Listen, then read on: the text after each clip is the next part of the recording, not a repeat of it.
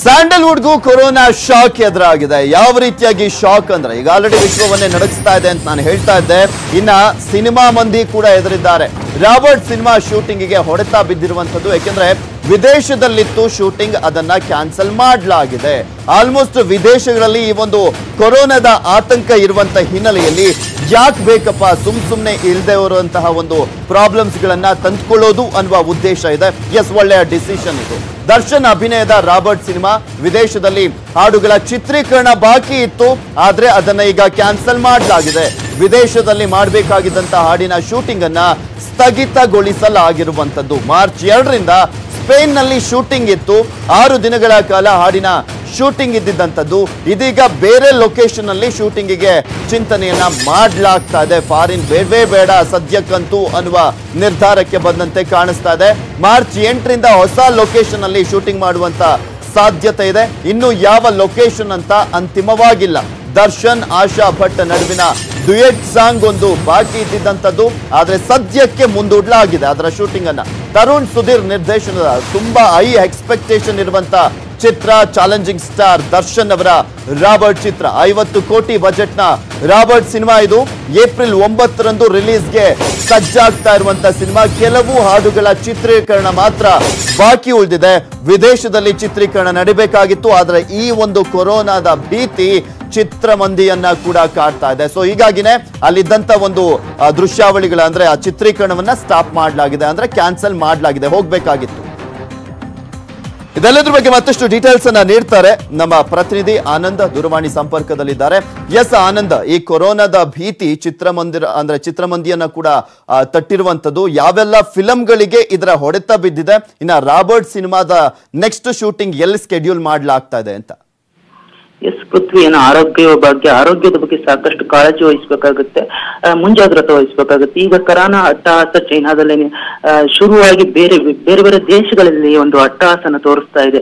So ಇಂತಹ ಸಮಯದಲ್ಲಿ ಏನು ವಿದೇಶಕ್ಕೆ ಹೋಗೋಕೆ ಫಿಲ್ಮ್ ಮಂದಿಗಳು ಎದುರ್ತಾ ಇದ್ದಾರೆ ಅಂತ ಹೇಳ್ಬೋದು. ಯಾಕಪ್ಪ ಒಂದು ರಿಸ್ಕ್ ತಗೋಬೇಕು ಅಂತ. ಈಗ ರಾಬರ್ಟ್ ಸಿನಿಮಾ ಏನು ಮಾರ್ಚ್ 2ರಿಂದ ಸ್ಪೇನ್ ನಲ್ಲಿ ಒಂದು ಸಾಂಗ್ ನ ಶೂಟಿಂಗ್ ಏನು ಆಶಾ ಭಟ್ ಹಾಗೂ ದರ್ಶನ್ ನಡುವಿನ ಒಂದು ಡ್ಯುಯೆಟ್ ಸಾಂಗ್ ನ ಯೋಜನೆ ಹಾಕೊಂಡಿತ್ತು. March 2ರಂದು shooting plan ಮಾಡ್ಕೊಂಡಿತ್ತು. ಆದ್ರೆ ಇಲ್ಲಿ ಯಾವಾಗ ಕೊರೋನಾ ಅಟ್ಟಹಾಸ ಜಾಸ್ತಿ ಆಯ್ತು ವೈರಸ್, ಈಗ ಆ ಕಾರಣದಿಂದ ಏನು ಸ್ಪೇನ್ಗೆ ಹೋಗೋದು ಒಳ್ಳೇದಲ್ಲ. ಇಂತಹ ಸಂದರ್ಭದಲ್ಲಿ ವಿದೇಶ ಪ್ರವಾಸ ಮಾಡೋದು ಒಳ್ಳೇದಲ್ಲ.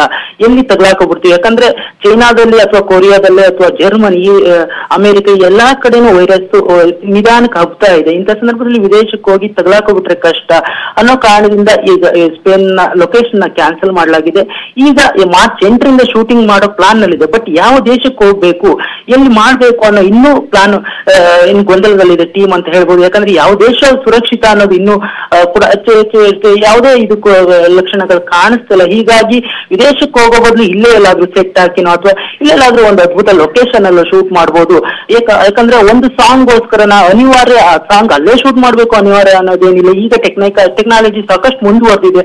ಇಲ್ಲಿ ಯಾವ ಒಂದು CG ಮೂಲಕ ಎಲ್ಲಿ ಬೇಕಾದ್ರೂ ಶೂಟ್ ಮಾಡ್ಬೋದು. ಹೀಗಾಗಿ ಅಲ್ಲೇ ಹೋಗ್ಬೇಕಾ ಅಥವಾ ವಿದೇಶದಲ್ಲಿ ಹೋಗ್ಬೇಕಾ ಅಥವಾ ಇಲ್ಲೇ ಶೂಟ್ ಮಾಡ್ಬೇಕು ಅನ್ನೋ ಒಂದು ಪ್ಲಾನ್ ನಲ್ಲಿದೆ. ಇನ್ನು ಬೇರೆ ಬೇರೆ ಸಿನಿಮಾ ತಂಡಗಳು ಕೂಡ ಏನು ವಿದೇಶಕ್ಕೆ ಹೋಗಕ್ಕೆ ಒಂದು ಭಯ ಬೀಳ್ತಾ ಇದಾವೆ. ಯಾಕೆ ಹೋಗಿ ತಗಲಾಕೋಬೇಕು ಅನ್ನೋ ಕಾರಣಕ್ಕಾಗಿ ಏನು ದೀಪಿಕಾ ಪಡುಕೋಣೆ ಅವ್ರದ್ದು ಒಂದು ಫ್ಯಾಷನ್ ವೀಕ್ ಇತ್ತು ಫ್ರಾನ್ಸ್ ನಲ್ಲಿ, ಅದು ಕೂಡ ಕ್ಯಾನ್ಸಲ್ ಆಗಿದೆ.